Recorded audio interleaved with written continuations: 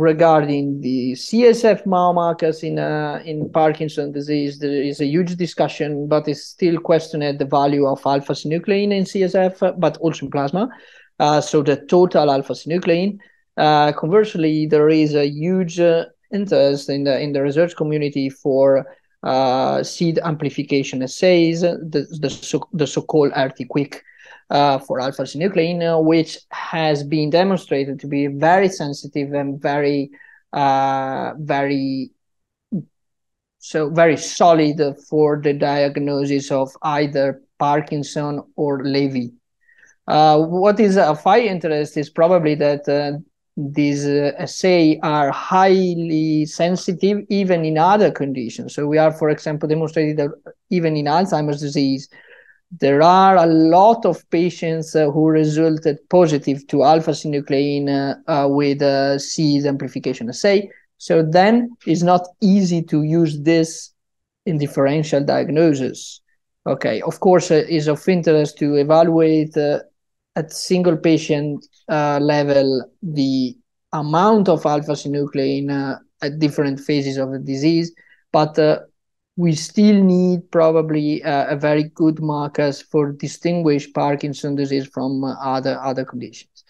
And regarding prognostic and differential diagnosis, probably NFL is still, so it's quite old marker now, because there are a lot of different studies showing that an increase in NFL is not related with typical Parkinson's disease, but this can really help in the early diagnostic phases, because if I have a patient with a mild or even moderate Parkinsonism with normal NFL, then I know that it's probably really an idiopathic Parkinson's disease.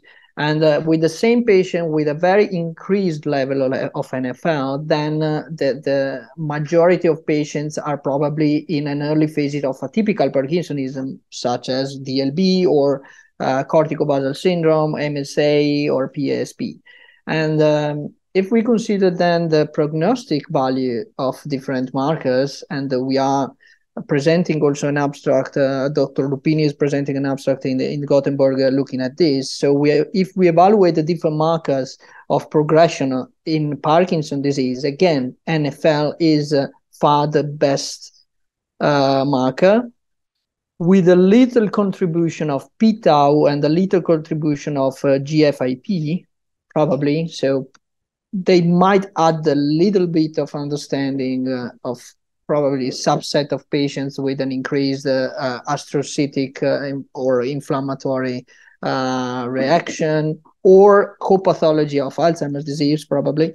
Okay, but again, if we so the robustness of NFL in predicting the progression, the motor but also cognitive progression in Parkinson is at the moment, NFL is the best marker ever for predicting this. And we are still looking for new markers in plasma, which are able to track also the neurodegenerative process, because we know that the NFL is not changing a lot over time in Parkinson's disease. We are also, so a very interesting question is how can we track the progression of Parkinson in prodromal phases? So we know that the idiopathic REM sleep behavioral disorders are a perfect model of prodromal Parkinson's disease, but also prodromal Lewy, so prodromal alpha-synucleinopathies. But in this phase, it's very difficult to track the progression, because there are not really very clear symptoms, and probably they are just very subtle motor symptoms we cannot track in an easy way.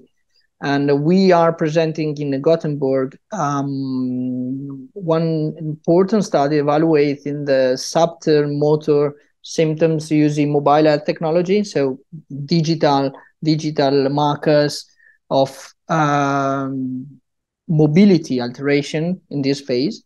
And we found indeed that the clinician was not able to see any difference in a subject with idiopathic REM sleep behavior disorder. But when we looked at the digital markers, then it appeared very clear that they indeed have a slowness of some movements, particularly on turning and gait.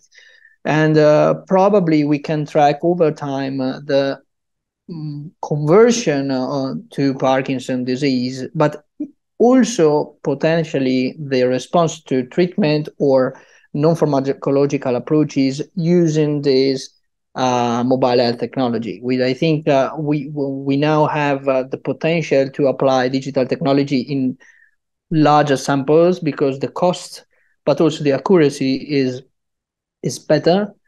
And so we should think about the inclusion of digital markers also in prospective cohorts.